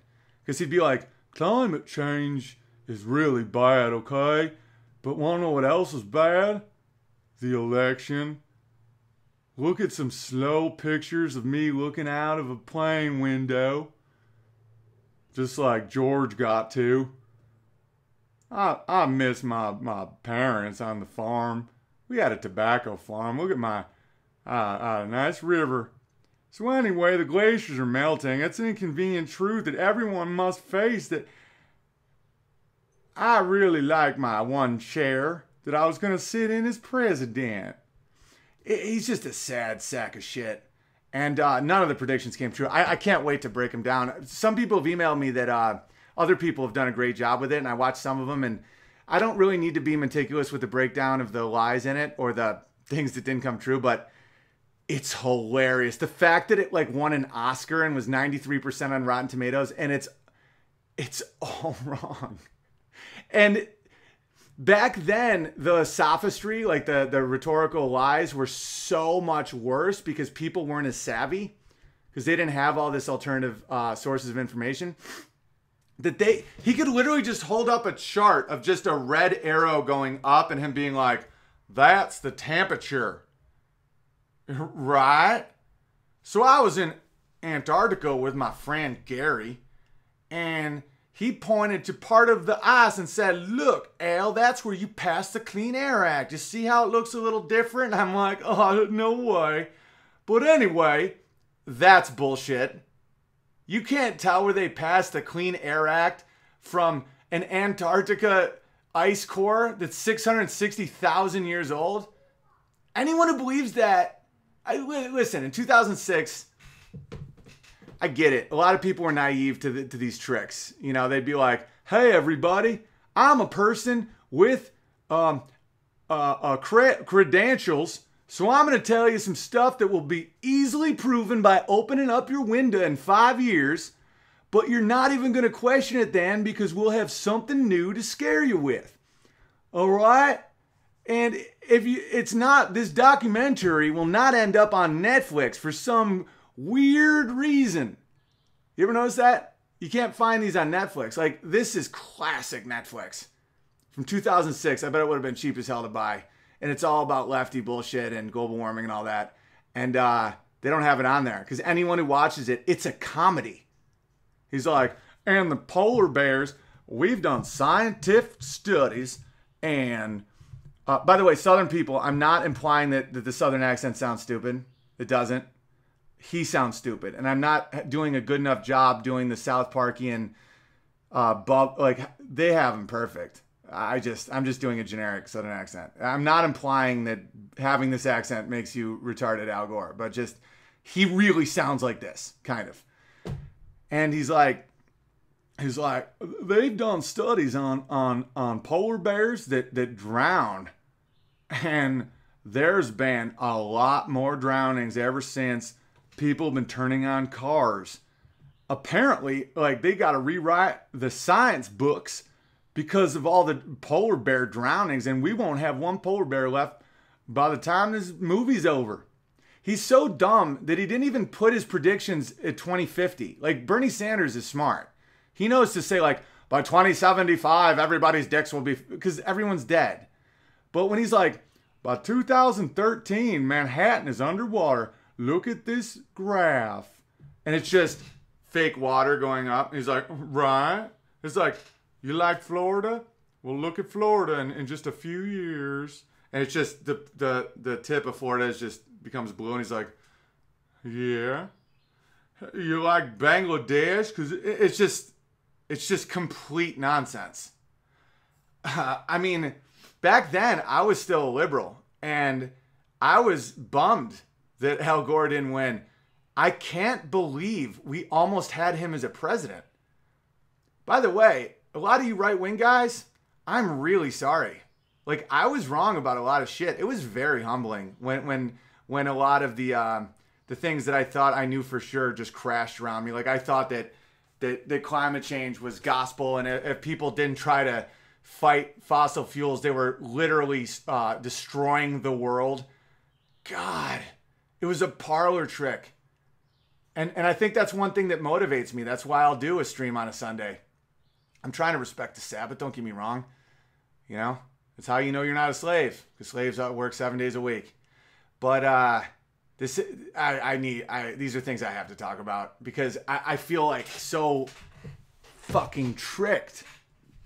Because they take what you want. This is another reason why I hate pedophiles and I hate people that abuse children. Like, I don't think some of those people with trans kids are raping the kids. I think they're using them for social status, which is insane. It's like, because the kids want to please you. They want to say, Dad, look at me. Look how good I am. And they'll take that and twist it and be like, you want to know what Dad likes? Dad likes if you're special, like all the people that my elite friends like. Like, okay, like Johnny over here has a gay son, but he's like 30 and everyone's like looking at him like he's awesome. So, you know how you're 2? Start saying you're a girl. Okay, do that for Papa. And it's like, but I'm not girl. It's like, but don't you kind of like the color pink? It's like, I like all the colors, Dad. It's like, but pink though, right? It's like, my dad says pink. Pink! And from there, you just start shaping them into nonsense. And that's what a lot of I wasn't going to get political. I'm going to pull back from the politics. I am. This wasn't supposed to be a political discussion. But they make you want to save the earth, and they personify it like it's your mother. And I love my mama. So it's like, your mom's in trouble. My mom's in trouble? They're burning down all the forests all the time. What? He even has a graph where it's Africa. It's like, this is from any night a satellite takes this picture, and this is what they see. And it's like cartoonish flames in Africa. And he's like, right. And at that point, I literally was like, I kind of get the flat earth guys. I mean, they're wrong, but I truly do kind of understand, like, not believing fucking anybody. We're just being like, okay, you're all crazy. All right, I'm going to read the super chats and then enjoy your Sundays. Here's $5. Don't spend it all on one thing. Thanks for sticking to your guns. Hope YouTube doesn't screw you over. No, I feel okay about YouTube. I know that sounds naive, but that's why I'm also on Vimeo right now, and I'm still doing my website. That's another plus of my wonderful and beautiful and intelligent wife that has my best interest. I was like, YouTube's back. Yay. And And she's like, baby, just remember, always do it on Vimeo too, because you never know about YouTube. I'm like, but this time they say I'm good. And she's like, just always maintain Vimeo so you can keep people there, keep people going to your website. You know, that way when, if it happens again, I don't look like the dumbass that didn't prepare because I didn't learn my lesson about human nature, you know? And I'm like, I really, really like you, Amy. So, yeah, thank you for the Fiverr. By the way, Fiverrs rule the world. You just get enough people to just throw in a little, you can literally change shit. It's insane. Like Unbearable News Network is awesome. So is this tour we're doing. I don't know, whatever. I'm not going to plug stuff. I'm going to keep it pure. It's Sunday. Good morning, Owen. Wife and I are looking forward to seeing you in Portland. Dude, it's going to be sick. Can't wait. Amy will be there. Nimmer will be there. It's going to be a blast. And the family that owns the place is salt of the earth. I mean, like, two of the sons came out to a show last time I was in Portland. They're like, Big Bear, come by the wood shop. And I'm just thinking it's just this little wood shop. Like, I thought they were selling little wood carvings. But they're so cool. I can get the vibe from them. And I'm like, I don't know. Maybe I'll stop by tomorrow. And they're like, yeah, we'll just do bear stuff. My mom always stops by with, like, great sandwiches. And literally, it was like my dream, you know, tight family, like, bear stuff. And so I went, and it was just this epic, I mean, wait till you see it. It's just beyond. It's like a half a city block in Portland, and the dad is this legend, you know, super family values guy, but just rock star, doesn't take shit. All his employees are just loyal as hell. They came to two of the shows. His daughter, their sister, Hope. Thank you again, Hope. Made me, I'll show you right now. Where is it? Oh, it might be in my kitchen. Where is it? It's like one of my favorite, most beautiful things. Oh, here it is. This was made by Hope. Hope Redman. Yeah, this is handmade. This is handmade.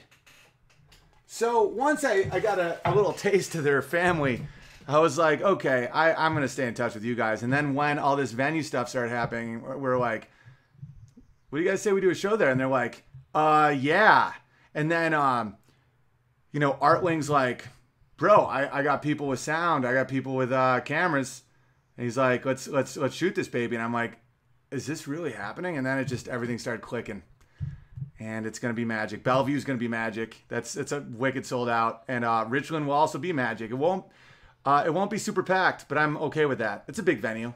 And I've always wanted to go to Eastern Washington. And the people coming are just wicked committed awesome bears. All right. Hey, Owen, I'm sipping gin from my unBEARables flask and drinking ice water from my Bearstein at the Indy 500. Cheers, buddy. That sounds awesome. Thanks for repping hard. Enjoy yourself. Owen, I have a problem. I really like this girl, but she's a lesbian, but I dig her personality, and she's super cute. Just read that back and realize how hopeless it is. Is it worth trying to get with her? No, but I totally understand that. When I was in high school, I used to dig lesbians, and not in a creepy guy who likes lesbian ways. It was because they were like funnier, and they didn't seem to like freak out around guys, and they were more assertive, and they seemed to like just, I don't know, I related more to them. Because a lot of the women girls just acted like really stupid. And so I get where your head's at, but no, if she's a lesbian, you don't try and change somebody. There's so many women, and you're so young. You sound young. There's no way I don't know. I'm not going to assume. I'm not going to make any assumptions. But no, don't go down. That road just sounds horrifying, where it's like, so we're going to another Sarah McLachlan concert. And she's like,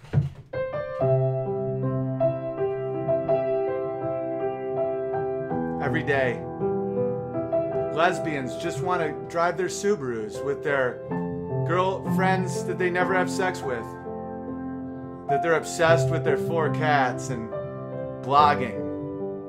And then comes a man who thinks that they can change her. And she's willing to try, but then she gets a little resentful. And then she'll probably act out in weird ways, and maybe a lot of it has to do with her dad anyway, That's a lot to handle when you're just a normal dude just looking to have a good life. Hi, I'm Owen Benjamin. And that $10 super chat was the best money you ever spent. Just be friends with her. And pursue a heterosexual girl that actually likes your penis and doesn't find it horrifying and disgusting. Please, adopt a dog. Because if not, I'll shoot them all in the fucking head. But have a great day. Oh, there's another one. But have a great day. You're the guy that switched my perspective on marriage. Charming Bear. Oh, good. Well, I hope I switched your perspective on marrying a lesbian. Nama Bear.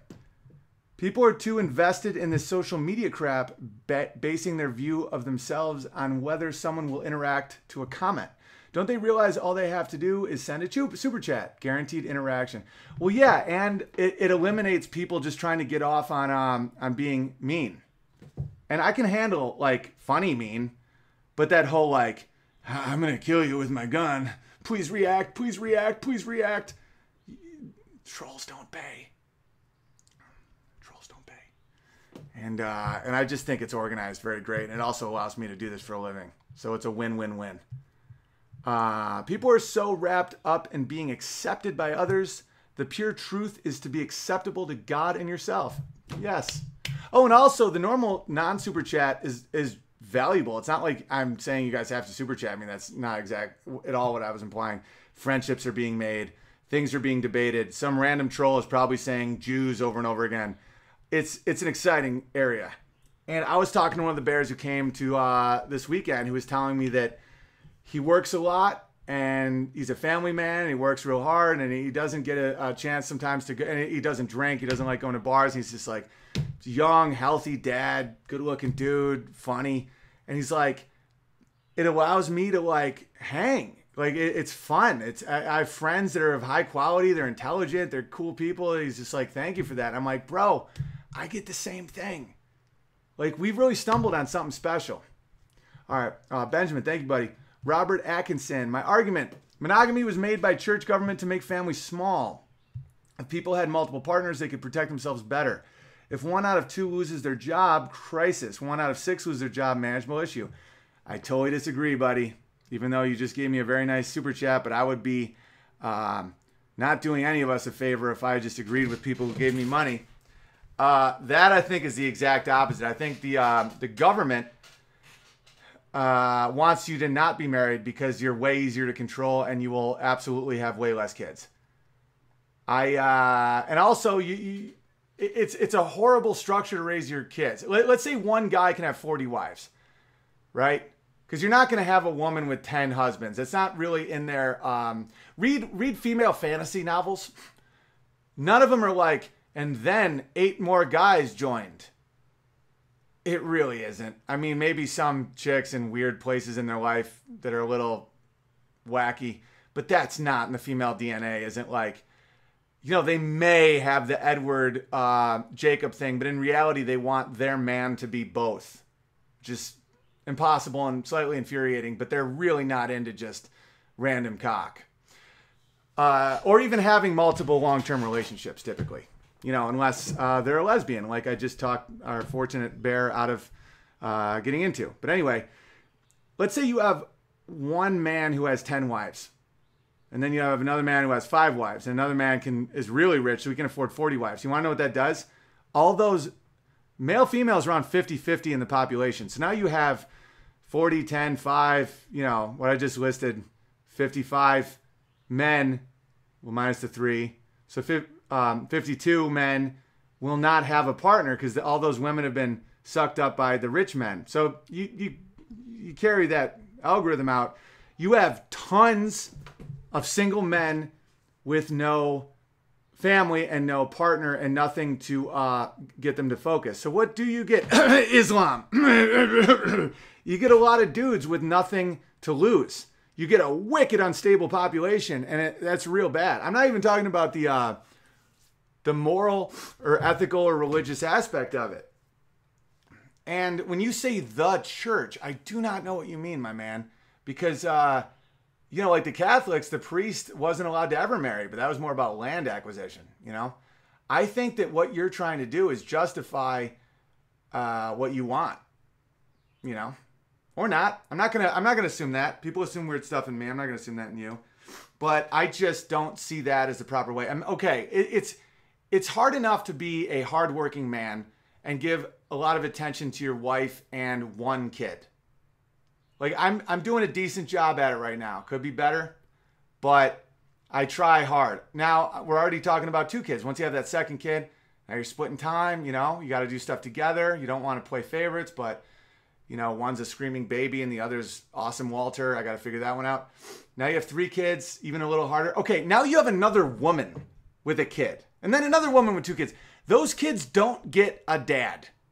I mean, say whatever you want. Think that you might have a big picnic once a weekend and every kid's going to be like, Daddy. Because if you breed like a rabbit, your kids are rabbits. They're not these grizzly bears.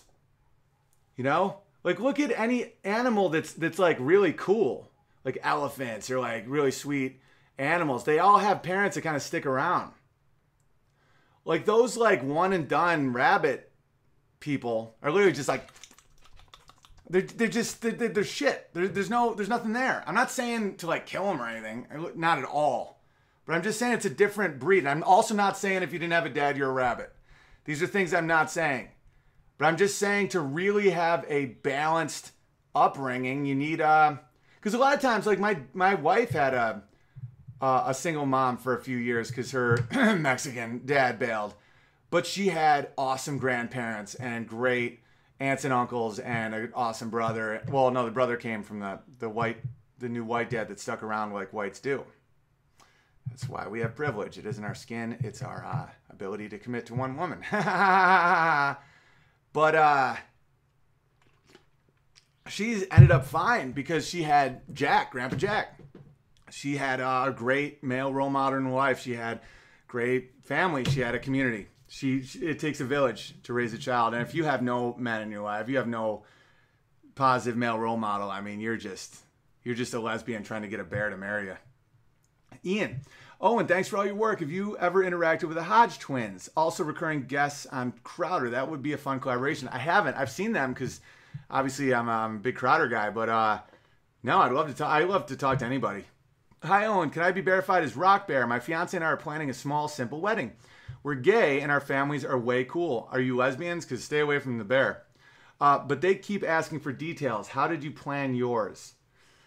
Ours was just our families. We didn't have any friends. And we did that because we didn't know, like, it would never end. Like, I don't know how to end the friend line. Because we both had, like, a good amount of close friends, but, like, a ton of pretty good friends.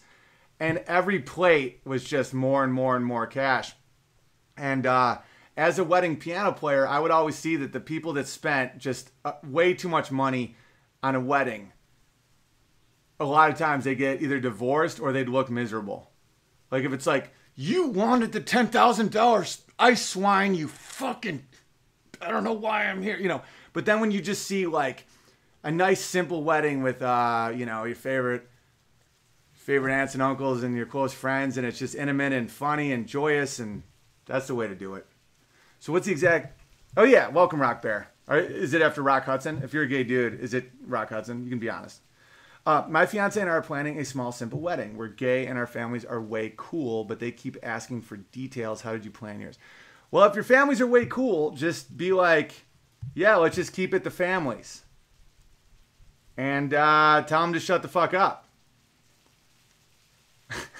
Innocence is now hated by society. That's why they aren't outraged by pedophiles. Exactly. When you're evil, good hurts. And they prey on it.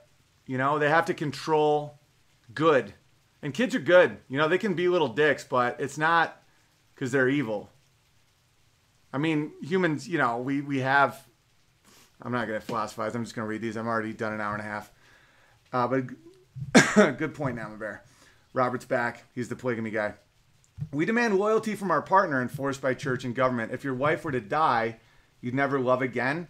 If you found a woman that made you as happy as your wife does, you have the right to keep you from, or vice versa? No, that's a way different scenario, by the way. Like, one of my close friends, Joe, who directs all my stuff now, his mother died when he was 2, and his father was absolutely destroyed.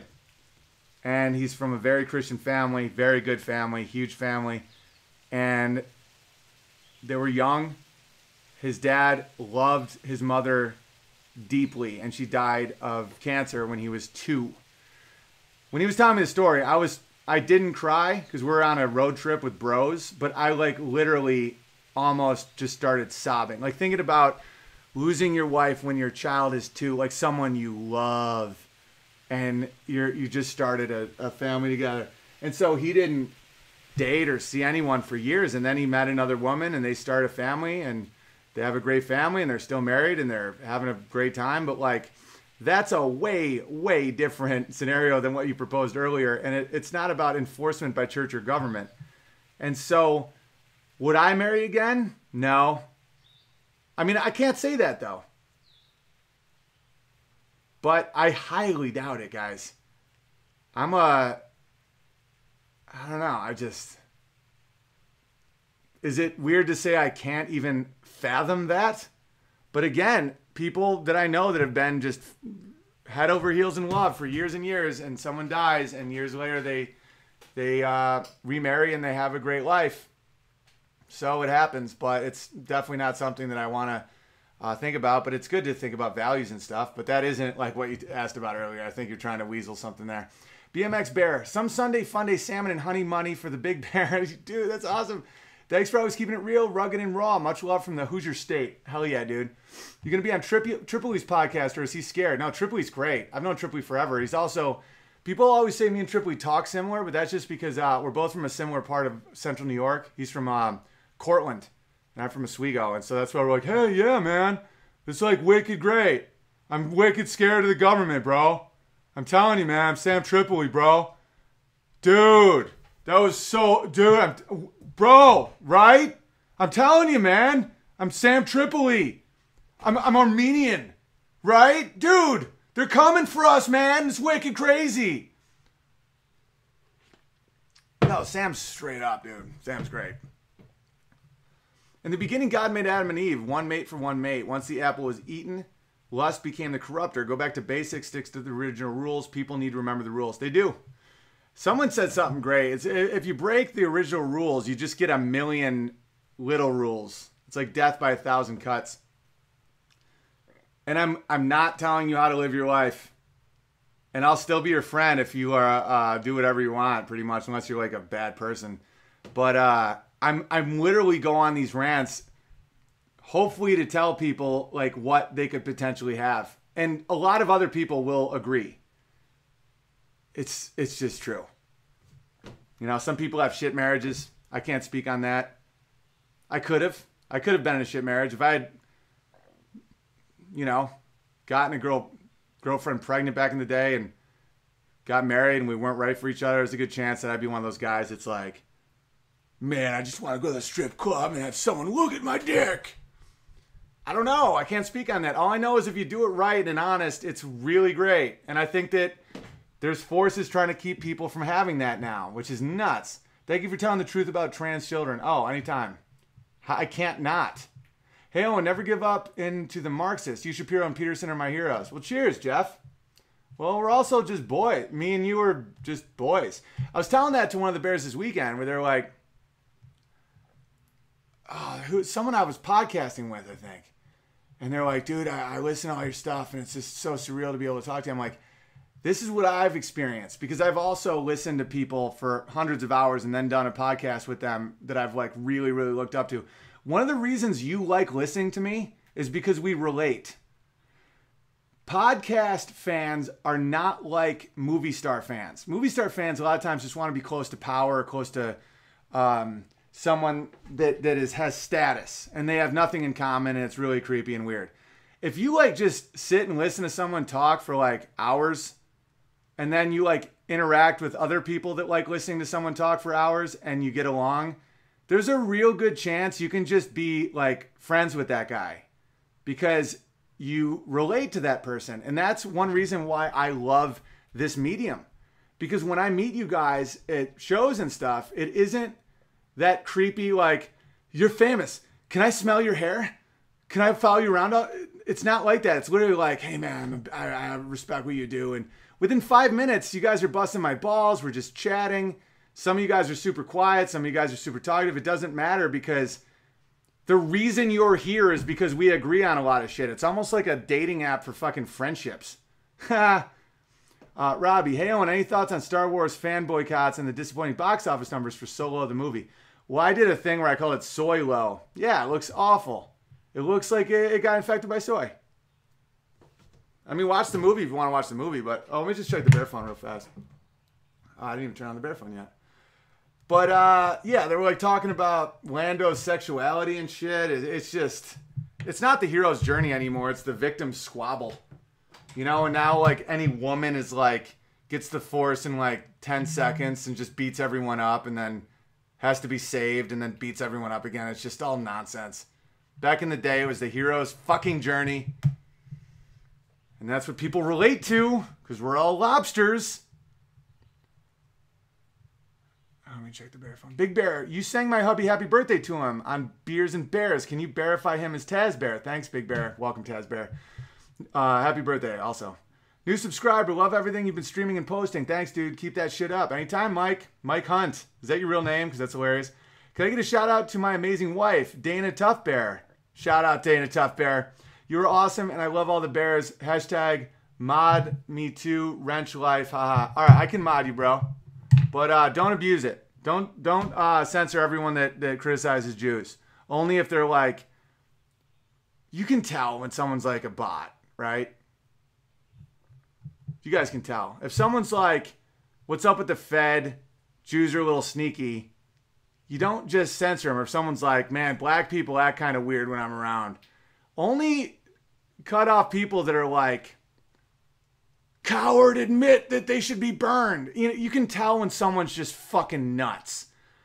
Because I don't mind dissent. As long as it doesn't just derail the fucking chat. Where it's just one dude just over and over again just saying something insane. Then ice him. But I just made you a mod. Congratulations. If you abuse it, I will remove it. ARRTs. They kept cutting to two men in... What is this? What is this? Oh, this is a long one. A few nights ago, the wife and I were looking for something to watch and unwind, having put the children to bed. I came upon a show called Explained. The description read like the show How It's Made. I know where this is going. Oh man, it was hysterically comical. The first episode was called Monogamy Explained. It was an hour of shitting on monogamy. They kept cutting to two men in particular, one identified as Chunk from the Goonies. That one was the woman, of course, and the other one looked like it had little choice in anything. So my wife and I, this is hilarious, are just tearing this insanity to shreds. The next episode loads, and that's when I see it's a Vox production. Makes total sense now. I couldn't help but wonder how many people clicked on this shit and then watched the entire series. Misinformation doesn't even begin to describe it. And now the Obamas are signing on to Netflix. Stellar. I could have saved the $10 a month. The moral of the story is I should be more alert to beers and bear hangs. Good morning. They kept cutting to two men in particular. Dude, that's hilarious. I was just trying to watch something on Netflix, and I was looking at all the originals, and it's all, except for like Ozark's Mind of a Killer or something like that. There's like Mindhunter or something like that. Someone recommended that. There's a few good shows. Me and Amy liked something else recently too. But it literally is just crazy agenda, crazy agenda, crazy agenda. It's literally like, Bill Nye explains why you shouldn't trust your eyes and hands. Ooh. The most expensive thing in the world is free. I'll tell you that right now. So thanks for everybody who signs up for Patreon, patreon.com/WDTL, hugepianist.com/subscribe, or super chat, or just buy any shit or anything. Or not. Just hitting the like button or sharing is another form of currency. But just trust me, when people are like, it's free. It's only $10 a month for all the movies and TV in the world. It's not free. It means that eventually they'll just take it all. They'll get a monopoly and get the government on board, and then as long as they feed the government's bullshit, the government will allow them to beat everyone in competition through regulation, and it's a propaganda wing. Good luck. Neil, what's his name? He's a great children's story writer. Gaiman wrote a short story about aliens who took over Earth, and what they kept doing is coming down and giving way too much money for everyone's house. They were like, as human beings, and like, let's say your house is worth $100,000, they would give you like $500,000, and people would sell it and be like, I can't believe it. And then one of their friends would be like, the same thing happened to me. I just sold my house for $500,000. What are we gonna do? And it just kept happening until everyone's house was gone, and money didn't mean anything, and they were all gone. Because then everyone's house was that, and then they're like, well, I have to buy another house, and by that time it was $800,000, $1 million, $2 million.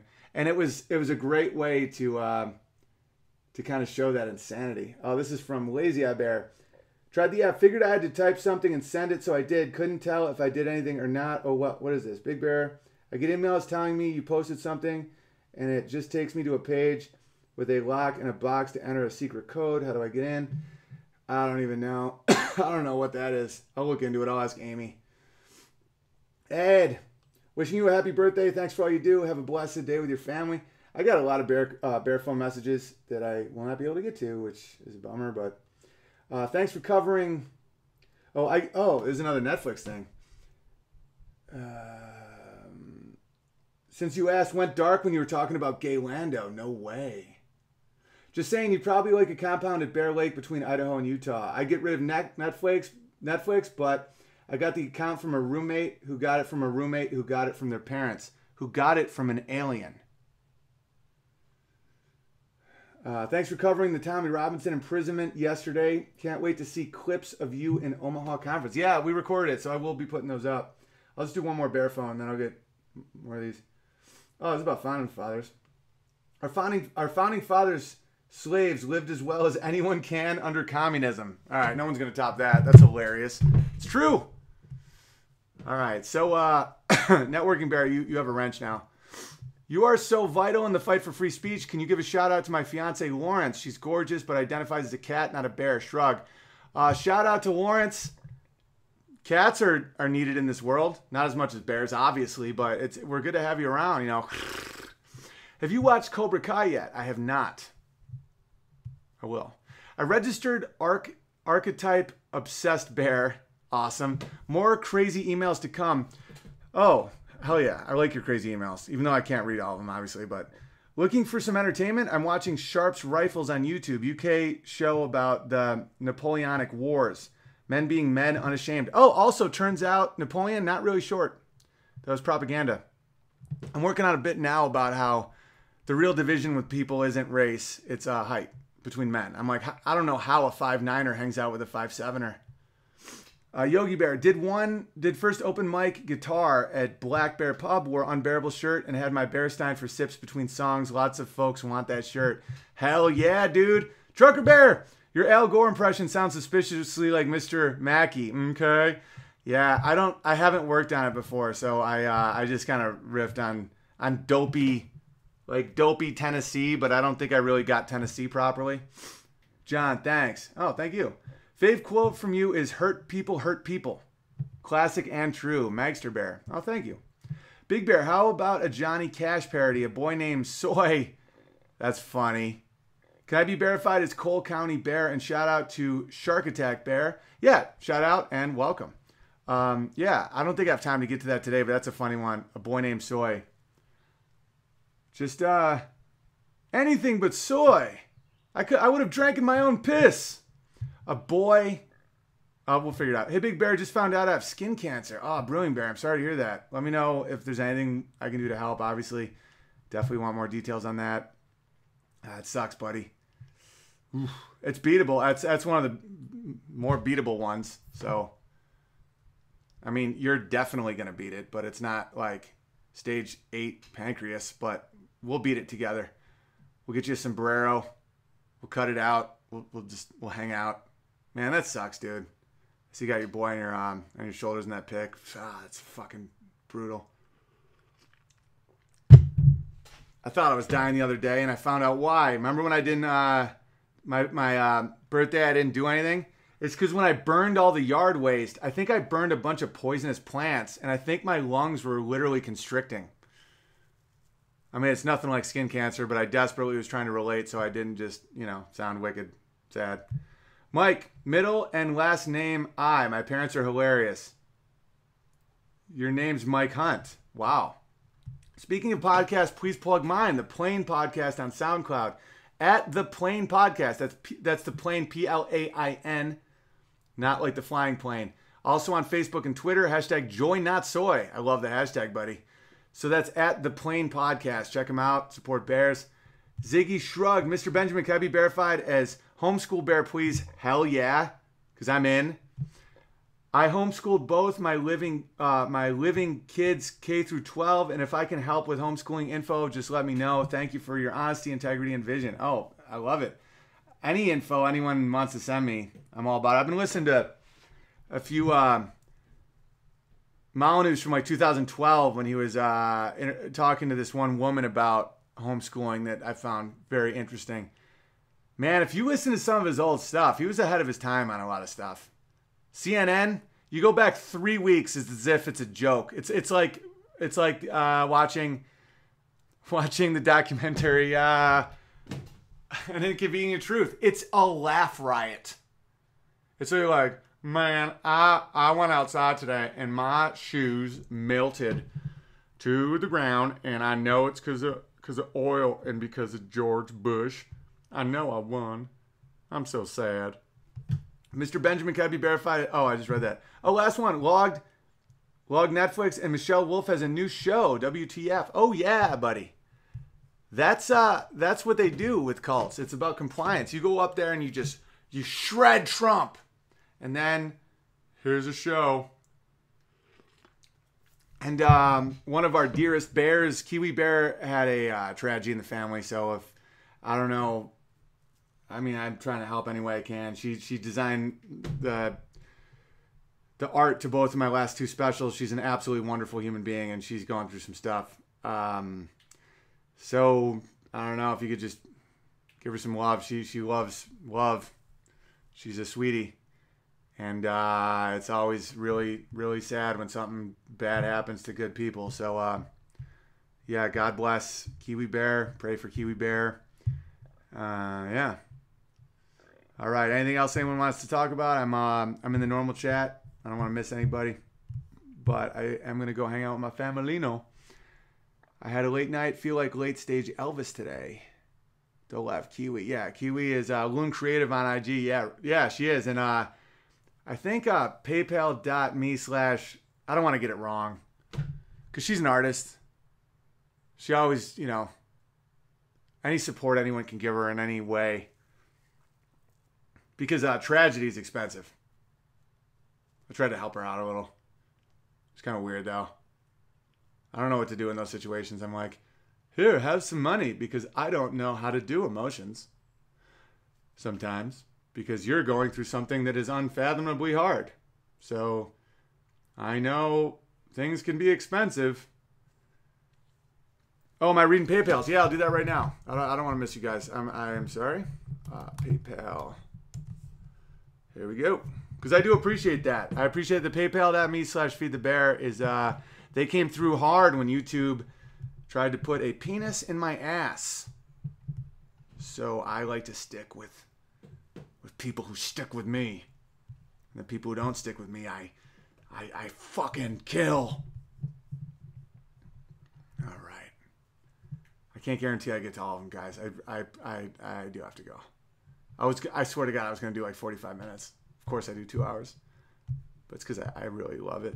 Oh, and I got a bunch over the last couple days, some good notes. And I will get to those, and I'll verify the people that do it when we're not doing streams. Because a lot of you guys are like, Big Bear, here's some honey. I'm working, but can I be, So I'll hit those up because I really appreciate those. Devin, hey, Owen, finally got around to checking out the unBEARables app. That's unbearablesapp.com. Register your bear names. Very cool people in there. Oh, yeah, no trolls. Because trolls don't...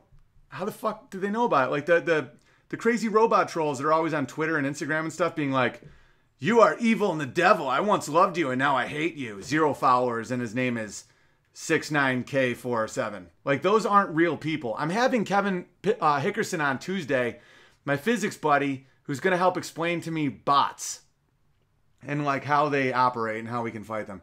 But yeah, the unBEARables app is just bears. It's like really kind and great. All right, if you're ever need help in PA, I've got your back, bud. Wander Bear. Oh, I love you, buddy. Also, if anyone wants to help film in or do sound in Bellevue, I definitely want to record it. So let me know, or Portland, or any of this stuff. I'll need help. I'll need some bears to help out if anyone's interested. Email unbearablecomedy@gmail.com. Or is it unBEARables? Unbearable Comedy, I think. That's Dolev. She'll organize it for me because I'm insane. Just a little say hi. Appreciate you. Love to you, Amy and the boys. Thank you very much. Taylor. Hey, Owen, my name's Taylor. I saw that you were possibly going to tour Australia later this year. I assume you're going to Perth, Western Australia. If you are, I just wanted to put it out there that I'm a videographer and I can film and take photos for you. All right, awesome. I got your info. I'll hit you up, dude, for real. Big Bear, just want to set the record straight from yesterday on Instagram. Your picture about the normalizing of pedophilia and the kids. New movie. I was in no way trying to compare being drunk to child rape.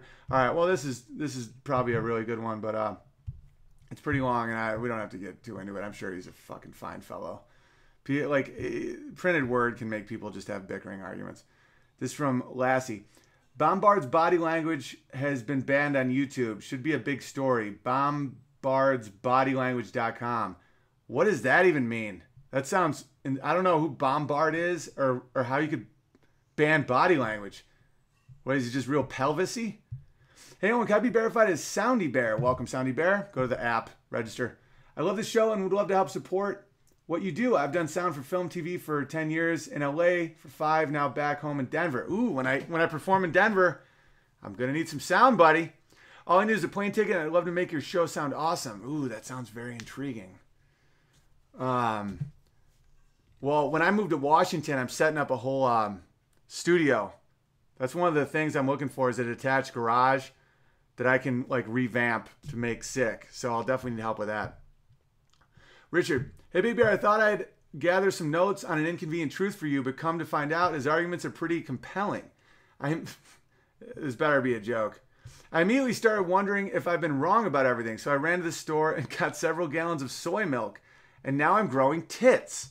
I was wondering if you were serious about picking it apart, because my girlfriend liked me a lot more when I could get my dick hard. Love you. Sincerely, Stinky Bear. That was great, buddy. That made me laugh. Obviously, I had to keep a straight face to keep the funny, because it was a straight man delivery. Good morning. This is from Chesson. Just wanted to pop in and say hi to you and the Bears. I greatly respect your work ethic. Not many people are willing to work for what they want anymore. Anyway, have a great day, Owen and Bear family. I have to get back to painting my life away. Love it, buddy. Paint, paint, paint. I was going to paint my house, but Amy didn't think I would be good at it. And she believes in me. Because I'm not always good at attention to detail when it comes to paint. Like, I've fucked up some rooms. Like, I'll like tape and shit. And then like halfway through, I'll just be like, yeah, fuck it. And everyone's like, what? Oh, and did you get the shekels that I sent you? USPS says they were delivered. I wouldn't want the elders of Zion to be disappointed. Hysterical. And no, I'm going to the post office tomorrow. I promise. I've been late. But the fact you guys sent me stuff is insanely awesome. I've just been wicked focused, but you're the fucking best.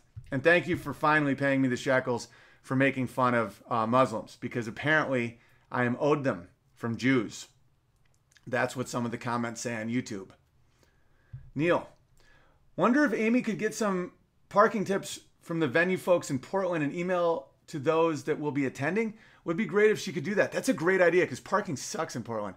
Not sure what the parking situation will be there. Thanks, Neil, Tranny Bear. Yeah, we'll get on that. That's a great call. I'm glad that you said that, because parking in Portland does suck, because everyone's got their fucking giant tricycle. All right, guys, that's gonna be it for me. I'm gonna pop in and say bye to everybody. We need to take back Washington. I know Washington is one of those states that's on the verge. That's why it was one of the reasons I kind of want to live there. I like a good fight, but I also don't like to live in just horror, like Burlington or fucking I don't know. Jews. This is from Delev. Jews owe all the shekels to the Muslims. We also owe them TNT. Nice one, Delev. Bye, Owen. Love you and Amy. Oh, thank you. Bye, everybody. Have a great day. I hope my argument against Hollywood was compelling, because I really don't want to sound like a hater or some guy that is just like, hey, fuck all those people with all the fancy stuff. It really is fucked up out there. And I'm just trying to do my part and not just complaining, not just saying what is wrong with the world, but make our own stuff, which we are doing. And it's a group effort, and you're all crushing as well. So we make stuff. We do Unbearable News Network. We do videos. We encourage each other. We do podcasts. We tour specials. And it's only going to grow. I promise you guys. You got to trust me on this, because it keeps growing. And the more people that can figure out what they want to do and what empowers them, like based on what they're passionate about, the more we can just make comedy that beats the fucking stupid Netflix shit about, like, here's the reality about monogamy. It's a buzzkill if you're awful. All right. Much love, everybody. And shout out Kiwi Bear if you can. Just give her some love, because she's going through some real hard stuff right now. And she's a really sweet girl and a true artist. So, and tragedy can hit any of us at any time, and just hug those you love. And don't drink the soy, or your dick and your balls will fall off of your body.